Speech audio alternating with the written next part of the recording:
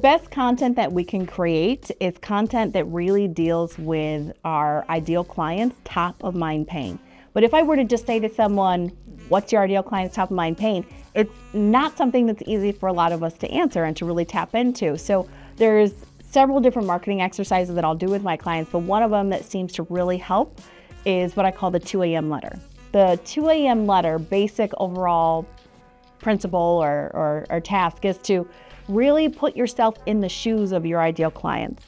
And for you to think about, if it's late at night, it's 2 a.m., maybe they've had a little bit too much to drink, or the filter is off, right? The filter is off, it's late at night, they're tired, they're vulnerable, and there's no filter.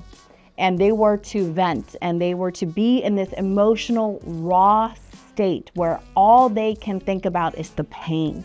All they can think about is how awful things are and how bad it feels. And they can't sleep.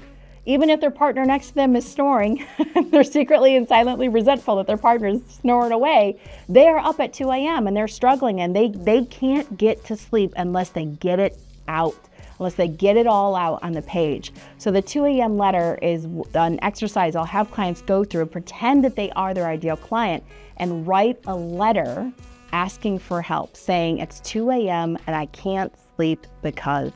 And what people will write in this 2 a.m. letter is so powerful and so emotional and so raw and so real that it helps us create so much amazing content that isn't just educational, but truly from a deeply rooted place of service that's going to help people that are truly in that place, that are truly emotional, that are truly going through this pain that they're feeling. So it's a very powerful exercise to really help us tap into what our ideal clients are actually feeling in real life and how we can help them through it.